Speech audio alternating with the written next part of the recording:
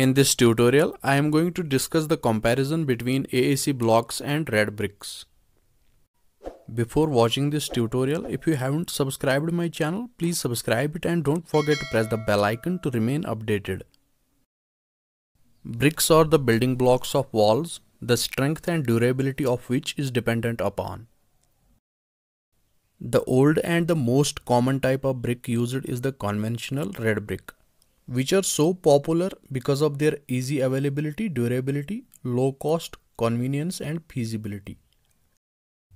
However, due to the growing population, the demand for red bricks increased, which led to the drastic consumption of fertile soil. Plus, the shortage of skilled labor and increasing cost of fuel makes the red bricks even more expensive. That's why an alternative for red bricks had to be found, which led to the use of AAC blocks as construction material. There are various types of cement blocks available in the market. The most commonly used being AAC blocks, that is autoclaved aerated concrete blocks. For manufacturing these blocks, flyash as a byproduct of industries is used.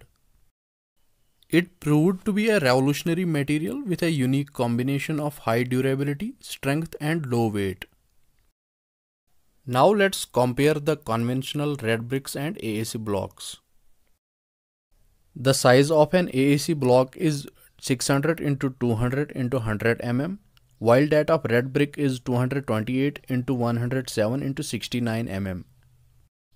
AAC blocks are made from the mixture of fly ash, cement, lime, gypsum and an aeration agent, while red bricks are made from the mixture of clay, that is alumina, sand, lime, iron oxide and magnesia. AAC blocks are stronger with the strength of more than 4 Newton per mm square, while red bricks have compressive strength of 3.5 Newton per mm square. The weight of AAC block is 1/3 of that of clay bricks in terms of volume, hence decreasing the dead load of the structure and reducing the damage caused during an earthquake. AAC blocks reduce the construction cost by almost 30% in comparison to red bricks, since they require less plaster and mortar than clay bricks. Plus, the labor cost in AAC construction is comparatively less. Advantages of AAC blocks are easy to handle, available in large sizes, hence less number of joints, which implies faster construction. Preferred in high seismic zones due to reduced dead load. Composed of inorganic material which helps to avoid termites, damages or losses.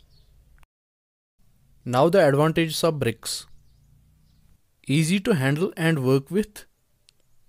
Demolishing of brick structures is very easy and less time consuming.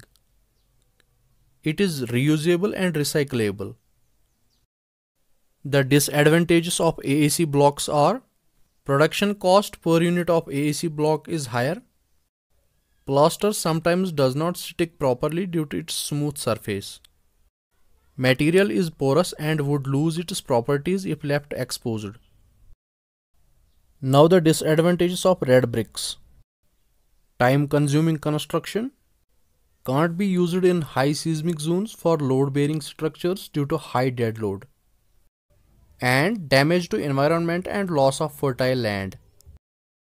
So this was all about this tutorial. We'll catch you up soon. Thank you.